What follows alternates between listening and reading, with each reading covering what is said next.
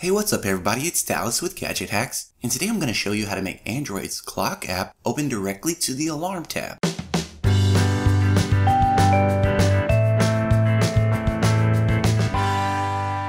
Now the basic clock app on Android devices is functional and has a few nice features.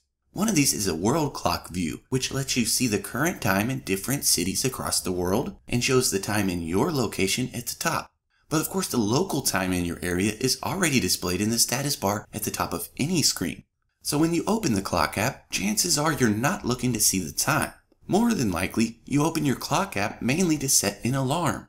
If that's the case, you should check out the latest Expose module from developer Money too. It's a simple module really, because all it does is make your clock app open to the alarm tab directly.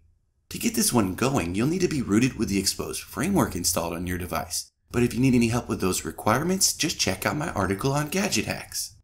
Now this may not work on all devices, but most should be supported. I tried it on my Lollipop devices though, and I found that it didn't work. Just a heads up. But to get started, head to the download section of your Exposed installer app and search Desk Clock Alarm. Then tap the top result. From here, swipe over to the Versions tab, then hit the download button next to the most recent entry. Within a few seconds, Android's installer interface should come right up, so tap Install on this screen. When that's finished, you'll get a notification from Expose telling you that the module hasn't been activated yet and that a reboot is needed.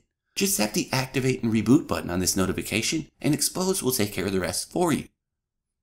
When you get back up, no further setup is needed. Just open your clock app and the alarm tab will be in view immediately. So for most users, this module gets straight to the point, since your clock app now opens to the tab that you probably wanted to use in the first place.